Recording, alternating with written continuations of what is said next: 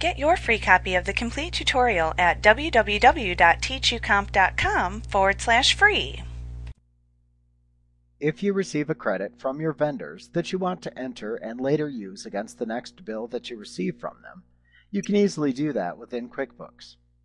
To enter the vendor credit, open the Enter Bills window by selecting Vendors from the menu bar and choosing Enter Bills. Next, select the option button for credit that appears at the top of the Enter Bills window. The word credit should appear in the dark purple band at the top of the form.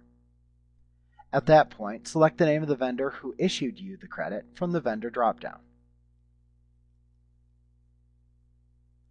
Then enter the date that you received the credit from the Date Calendar selector. If there is a number associated with the credit, you can enter that number into the reference number field. Next, enter the amount of the credit into the Credit Amount field.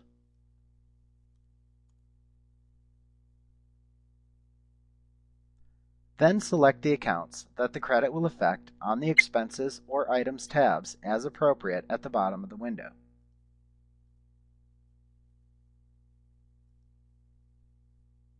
Then click the Save and Close button to save the credit for later use when you go to pay the next bill from that vendor through the Pay Bills window.